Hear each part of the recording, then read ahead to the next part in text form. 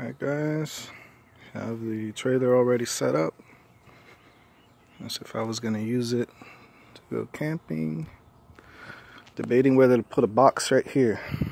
One of those, but it has to clear the bumper.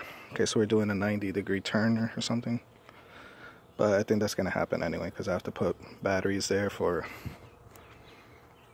put some spotlights that are going to bolt right here. And since I use CPAP to sleep, I need a way to be able to use my CPAP.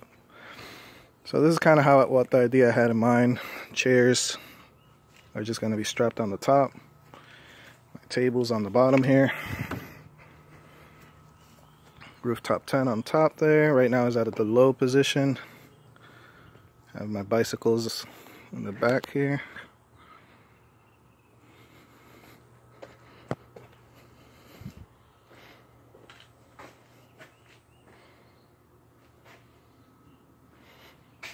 Back.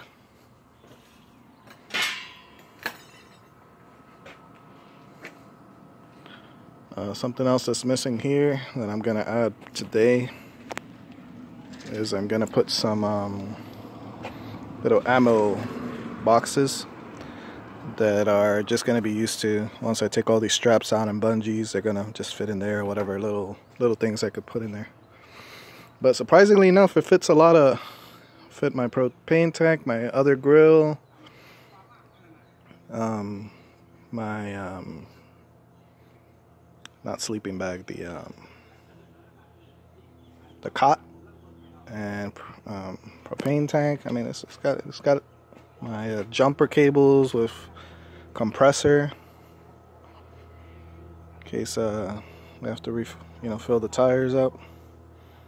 But pretty good. So probably today, maybe I'll work on the awning. It's gonna just come out of this section here, and it's gonna protect all the back. It's gonna be like 7x8.